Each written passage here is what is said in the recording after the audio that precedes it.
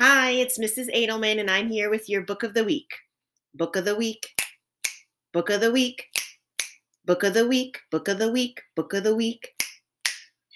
This week's book of the week is Wishtree by Katherine Applegate. Katherine Applegate is the same author who wrote the book The One and Only Ivan, and she has also written a book called The Home of the Brave. Wishtree is a really good book, and it is one of next year's Maud Hart Lovelace nominees. Wishtree is the story of a tree named Red. Red is a 216-year-old tree, and he has seen a lot of things in the neighborhood.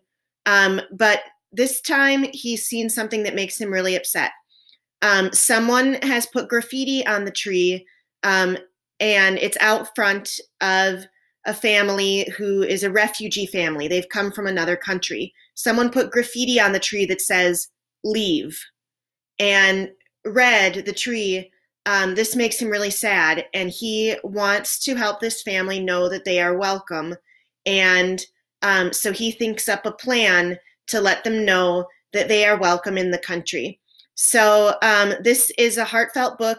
It's an emotional story, and it has a magical element because the tree is the narrator, and the animals in the neighborhood also can talk and collaborate with him on some ideas.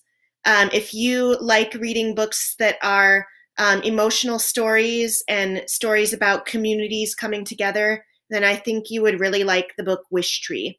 It is available in the Cloud Library. So if you have the Cloud Library app, you can download it from there. So that has been your book of the week. I hope you enjoy it. Book of the week, book of the week, book of the week, book of the week, book of the week. See you next time. Bye.